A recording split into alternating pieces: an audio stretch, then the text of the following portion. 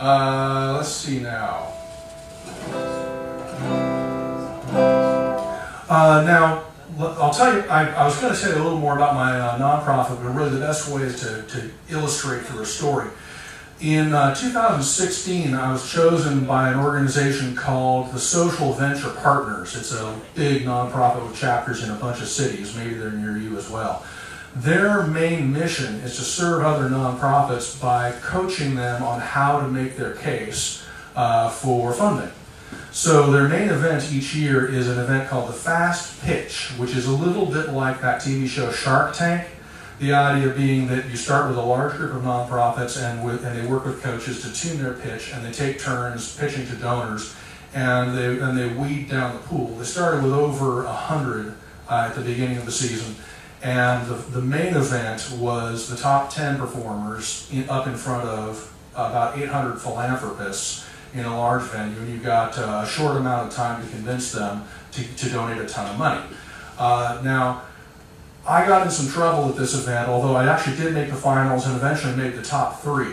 But there were a few judges that really didn't like what I was doing, because since my nonprofit is based on the idea that we remember better what we hear through a song than what we hear through speech, I decided instead of doing the usual format of talking to people that I would sing my presentation. And some of the people loved it, some of them hated it. So I'll sing you the song I wrote, just a little song, a little more information about GriffinEd. So, do this without the guitar. When I became a teacher back in 1993, I saw the same problem others have observed. Teaching elementary math and science in LAUSD, I found a gap between the rich kids and the students that I served. Now when I was young, we had Schoolhouse Rock on Saturday TV. I played guitar, so I wondered how hard could it be. I started writing songs about the subjects of the STEM, and my fellow teachers found that it was working great for them. I started getting feedback from the teachers every day. This belongs in every school, is what they said. But I knew the schools that need it most could not afford to pay, so I started a new nonprofit, and I called it GriffinEd. We feature songs of science and, of course, the Common Core, so we can help the kids of nearly every state from shore to shore. It's fun and it's effective, how much better could it be? You know, we stream it on our website and we do it all for free. We've already done 4 albums and we're making more of those with a growing team of musicians and writers too. Now we're looking for support for animated videos. If you'd like to be a sponsor, then I'd like a word with you. It's a monumental mission, but so far we're doing fine. We can scale it up to any size because we do it all online. If you'd like to be a donor or to learn a little more, you can check us out. We're online now at GriffinEd.org. So I did that one in Los Angeles in front of 800 philanthropists, and I didn't win, but I made the top 3.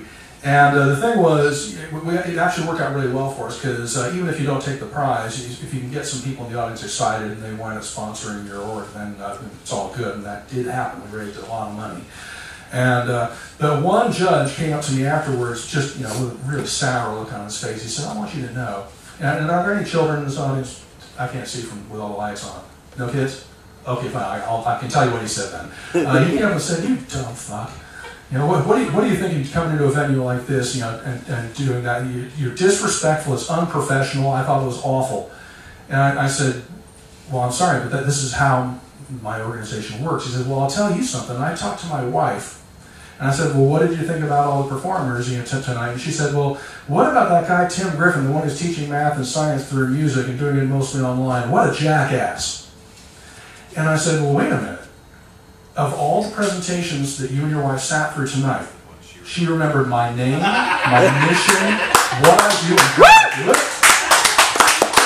And she said, "Yeah, that doesn't do you any good if she hates you." I said, "Yeah, I hear you, and I've certainly been called worse names, but I'll tell you something, sir. Tonight, you're going to be brushing your teeth, and you're going to have my song stuck in your head. And it's going to happen again tomorrow night, and that's when you're going to know that I'm right."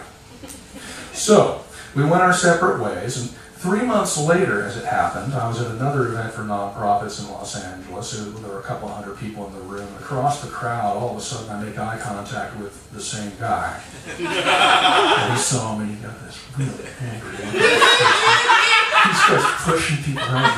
He's coming up, and I'm like, uh-oh, wait, where's the door, where's the door? And he comes up to me, gets in my face, and he says, "You son of a bitch." And then he reached into his pocket and pulled out his checkbook. So, it worked out okay.